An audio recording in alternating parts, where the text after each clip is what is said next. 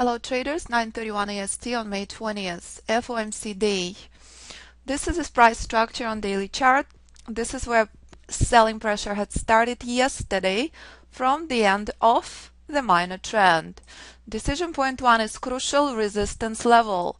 We always have minor trend, we not always have major trend, and that remains the key. Absolutely essential and crucial to remember and respect this level and to never ever enter into it. And that's precisely the place where we're getting selling pressure on our guiding light hourly chart.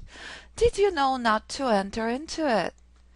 Do you know how crucial Fibonacci levels are? And do you understand that every single Fibonacci level is resistance level?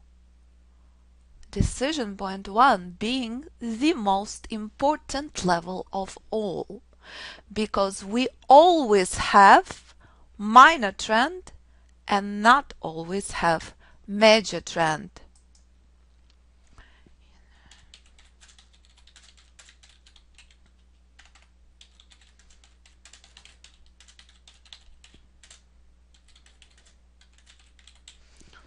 So let's monitor if S&P is capable of blasting through this level and continue further up.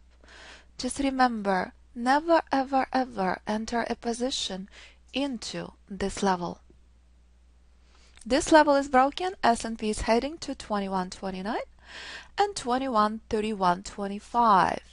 The level we've been discussing since yesterday, where very important reversal level is on FOMC, where selling pressure had started in European session on Monday night. So let's buckle up and let's remember, any morning prior to FOMC is pretty darn aggressive trading because the world is waiting for FOMC release. Extremely important financial news.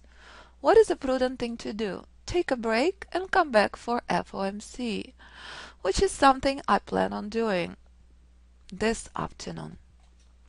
So it would be absolutely exceptional and absolutely unusual if we're gonna have sharp volatility as we're witnessing at the open.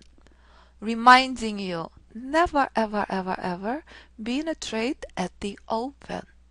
And never ever disrespect the end of the minor trend.